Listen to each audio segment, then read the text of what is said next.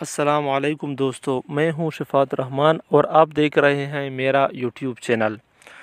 दोस्तों, इस वीडियो में मैं आपके साथ शेयर करने वाला हूं पाकिस्तान एरोनॉटिकल कॉम्प्लेक्स कामरा के जॉब के हवाले से, जो कि डिफरेंट पोजीशन को फिल करने के लिए अनाउंस होती है, जैसे कि डिज़ाइन इंजीनियर और रिसर्च इंजीनियर।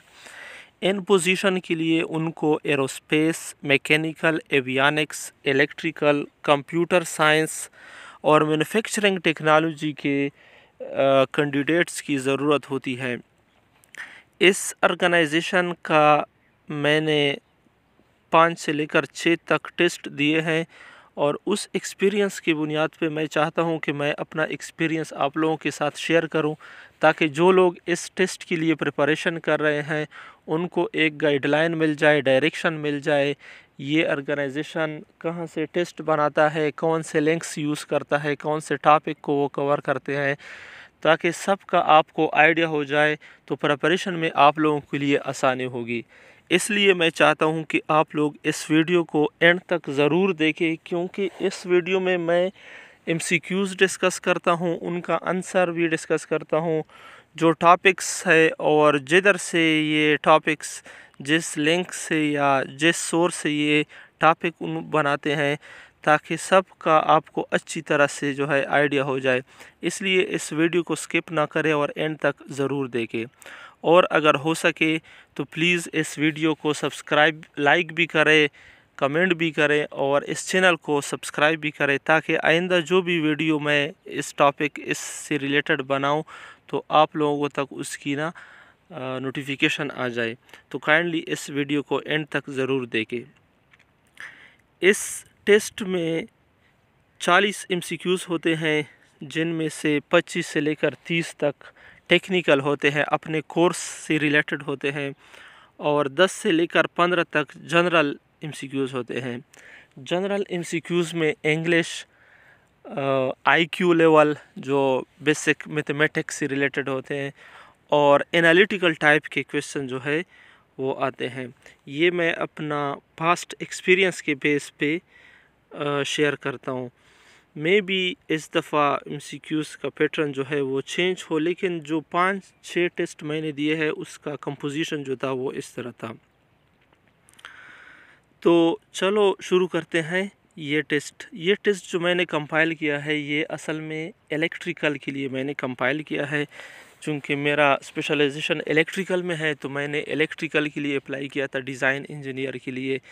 तो इलेक्ट्रिकल के एमसीक्यूज़ में से चंद एमसीक्यूज़ जो मैंने नोट किए थे, 25 में से तकरीबन 22-23 एमसीक्यूज़ मैंने नोट किए थे, तो वो मैं आपके साथ शेयर कर रहा हूँ।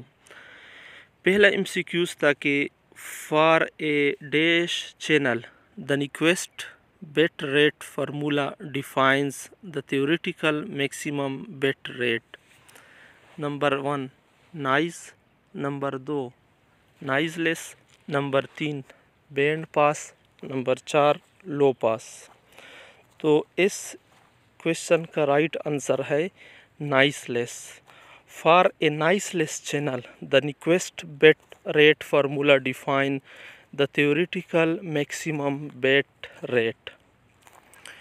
क्वेश्चन नंबर 2 ये था कि energy content of atmospheric noise. Option number 1 does not depend on frequency. Option number 2 decrease as frequency is increased. Option number C increases as frequency increased. Option number D A or C depend on temperature। तो इस MCQs का right answer है B, decrease S frequency is increased. Atmospheric noise का जो energy content होता है वो decrease होता है फ्रीक्वेंसी के इंक्रीज़ होने से। Question number 3 tracking of extra terrestrial object requires high transmission power, very sensitive receiver, fully स्टीयरेबल antenna, all of them. इस क्वेश्चन का राइट आंसर है D, all of them. Tracking of extra terrestrial object को track करने के लिए हमें इन सब चीज़ों की ज़रूरत होती है। Next question, transistor is free from which type of noise. Transistor किन किन नाइस से फ्री होता है? Resistance nice, partition nice, flicker nice, short nice. इस क्वेश्चन का राइट आंसर है बी, पार्टीशन नाइस। ट्रांजिस्टर जो होता है वो पार्टीशन नाइस से फ्री होता है। Next question is insertion loss is expressed in dB, decibel. तो ट्रू फॉल्स में से ये एमसीक्यूज था। ये जो है ट्रू है, इंसर्शन लॉस जो होता है वो डीबी में एक्सप्रेस होता है। Question number 6, what starts free running multivibrator? Free running multivibrator किस तरह स्टार्ट होता है? कौन सी चीज़ उसको स्टार्ट करता है? Trigger, input signal, external circuit, none of them. तो फ्री रनिंग मल्टीवाइब्रेटर जो होता है वो इन तीनों में से किसी भी चीज़ से स्टार्ट नहीं होता, क्योंकि वो फ्री रनिंग मल्टीवाइब्रेटर होता है तो उनको ना तो ट्रिगर की ज़रूरत होती है, ना इनपुट सिग्नल की होती है और ना एक्सटर्नल सर्किट की होती है। तो इसका राइट आंसर है D, nothing. Question number 6, non coherently detection is not possible for PSK, ASK, FSK, both A and B। तो इस क्वेश्चन का राइट आंसर है ए, PSK नॉन कोहेरेंटली डिटेक्शन जो है वो PSK में पॉसिबल नहीं होता। Question number 8, for attenuation of high frequencies we should use shunt capacitance, series capacitance, inductance, resistance. High frequency को एटेनुएट करने के लिए हमें शंट कैपेसिटेंस की ज़रूरत होती है। Right answer is a. Question number 9, if the resistance in parallel with a parallel resonant circuit is reduce the bandwidth। एक पैरेलल रेजोनेंट सर्किट है जिसके साथ एक रेजिस्टर पैरेलल में कनेक्ट है, तो इसका बैंडविड्थ जो है वो क्या होगा? Disappear, become sharper, increases, decreases. Resistance को कम करने से बैंडविड्थ जो है वो डिक्रीज होता है। Right answer is D, decreases. Question number 10, comparator is the example of. Comparator किस चीज़ का एग्जाम्पल है? Active filter, current source, linear circuit, non linear circuit. Comparator जो है वो नॉन लीनियर सर्किट है। सो right answer is D, non linear circuit. Question number 11, which mode of wave can not travel through wave guide. Wave guide में कौन सा mode of wave जो है वो ट्रेवल नहीं कर सकता?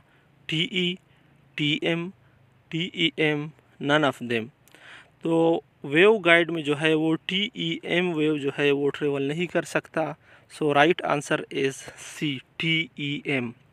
Question number 12, in a radio receiver with simple AGC the highest AGC voltage is produced between stations. An increase in signal strength produces more AGC. The audio stage gain is normally controlled by AGC. The faster the time constant of AGC, more accurate the output. तो इस question का right answer है an increase in signal strength produce more AGC। तो इन radio receiver with simple AGC, simple AGC जो होता है वो signal की स्ट्रेंथ की वजह से ज़्यादा AGC जो है वो प्रोड्यूस होता है। Question number 13, standard AM radio broadcast are confined to MF, HF, VHF, UHF। Standard AM radio broadcast जो होता है वो कौन से फ्रीक्वेंसी में लाई करता है? वो MF फ्रीक्वेंसी में लाई करता है। MF mean medium frequency. Medium frequency का जो रेंज है वो है 3000 किलोहर्ट्ज़ से लेकर 30 मेगाहर्ट्ज़ तक, जबकि AM का जो बैंड है वो 560 किलोहर्ट्ज़ से लेकर 1650 किलोहर्ट्ज़ के दरमियान है। सो ये 560 किलोहर्ट्ज़ और 1650 किलोहर्ट्ज़ जो है वो इन MF के अंदर आता है। So standard AM radio frequency जो ब्रॉडकास्ट जो है वो MF के अंदर आता है। Next question is the selectivity करो of a standard receiver is represented by. यहाँ पे डिफरेंट करो गिवन है जिसमें हमसे स्टैंडर्ड रिसीवर की सिलेक्टिविटी करो मांगी है। सेलेक्टिविटी करो जो होती है वो क्यों का रिसिप्रोकल होता है। जो हमारे पास क्यों फैक्टर होता है उसका रिसिप्रोकल सेलेक्टिविटी होता है। तो इस क्वेश्चन में सेलेक्टिविटी का जो करो है वो है सी, जबकि क्यू फैक्टर का जो करो है वो है ए जो है वो सी का रिसिप्रोकल है। Next question, the number of noise sources in A बीजेटीआर। BJT में number of noise source, different किस्म के नॉइज जो होते हैं वो कौन कौन से होते हैं, 3, 2, 1, 4। तो उनमें 3 किस्म के नॉइज होते हैं, short noise, partition noise, thermal noise. तो एग्जैक्ट आंसर जो है वो है option A 3। Question number 16, sigma T is. Sigma T किस चीज़ को रिप्रेजेंट करता है, पावर, एनर्जी, वोल्टेज, करंट। तो इस क्वेश्चन का राइट आंसर है पावर। सिग्मा टी पावर को रिप्रेजेंट करता है, option A. Question number 17, A 320 micro Henry coil in series with A 3.3 kilo ohm resistor. How long does it take for current to build up to its full wave? कहते हैं कि 320 micro Henry coil जो है वो series में connect है 3.3 kilo ohm resistor के साथ। अब कितना टाइम लगेगा करंट को कि वो अपने मैक्सिमम पॉइंट तक पहुंच जाए। तो यहाँ पे एक कंसेप्ट यूज़ होता है, मैक्सिमम करंट तक पहुंचने के लिए हमें 5 टाइम कांस्टेंट जो है वो रिक्वायर्ड होता है। 5 टाइम कांस्टेंट का मतलब है टाइम कांस्टेंट L/R होता है RL सर्किट का। तो 5 time constant 5 multiplied by L multiplied by R, इससे हमारे पास आता है 0.48 micro second.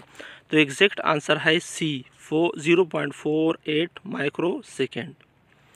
Next question is, the core of a coil has a length of 10 centimeter. The self inductance is 4 millihenry. If the core length is double, all other quantity remaining the same, the self inductance will be. एक coil है जिसका core length 10 centimetre है और उसकी self inductance जो है वो 8 centimetre है। अब अगर इस कॉइल की कोर लेंथ डबल की जाए तो सेल्फ इंडक्टेंस क्या होगी, बाकी सारे पैरामीटर अगर कांस्टेंट हो। हमें एल के फार्मूले का पता है कि L is equal to mu naught N square A divided by L। Divided by L मतलब डिवाइडेड बाई कोर लेंथ। तो L जो है इंडक्टेंस जो है वो कोर लेंथ के रिसिप्रोकल है, अपोजिट उसका रिलेशन है। तो मीन लेंथ अगर डबल हो जाए तो कॉइल का इंडक्टेंस जो होगा वो हाफ होगा। पहले कॉइल का इंडक्टेंस 8 मिली हेनरी था, तो अब वो क्या होगा, 4 मिली हेनरी होगा। तो exact answer is D. Next question is, the function F of x minus we not T represent which of the following. ये कौन से सिग्नल को रिप्रेजेंट करता है, स्टेशनरी वेव को, wave motion in forward direction, wave motion in reverse direction, none of them. Negative sign यहाँ पे लगा है तो इसका मतलब है कि ये वेव फॉरवर्ड डायरेक्शन को रिप्रेजेंट करता है। तो exact answer is B, A wave motion in forward direction. Question number 20, N RLC series circuit is under damped, to make it over damped the value of R। एक RLC circuit हमें given है जो कि पहले से under damped है। अब अगर हम उससे ओवर डैम्प्ड बनाए तो R की वैल्यू क्या होगी, इंक्रीज़ करनी पड़ेगी, decrease, increase to infinity, decrease to zero. तो यहाँ पे अगर हम R की वैल्यू को इंक्रीज़ करें तो हमारे पास सर्किट जो है वो अंडर डैम्प्ड से ओवर डैम्प्ड में चला जाएगा। So exact answer is a, has to be increased. Question number 21, Henry is equivalent to. Henry किस चीज़ के बराबर है, वोल्ट पर मीटर, वेबर पर volt, weber per ampere, weber पर मीटर स्क्वायर। हेनरी जो होता है उसका फार्मूला है वेबर पर मीटर, उसका यूनिट जो है वो वेबर पर मीटर के बराबर है। So exact answer is C, weber per ampere. Question number 22, A first order system will never be able to give a dash response. First order system जो है वो कभी भी हमें कौन सा रिस्पांस नहीं देता? Band pass, band reject, all pass, none of them. तो फर्स्ट ऑर्डर सिस्टम जो है वो ऑल पास रिस्पांस कभी भी नहीं देता। So exact answer is C. Question number 23। 5 inductors are connected in series. The lowest value is 8 microhenry. If the value of each inductor is twice that of the preceding one, and if the inductor are connected in order of ascending value, the total inductance is। एक 5 inductor है जो कि series में connect है, उनमें lowest value जो है वो 8 माइक्रो हेनरी की है।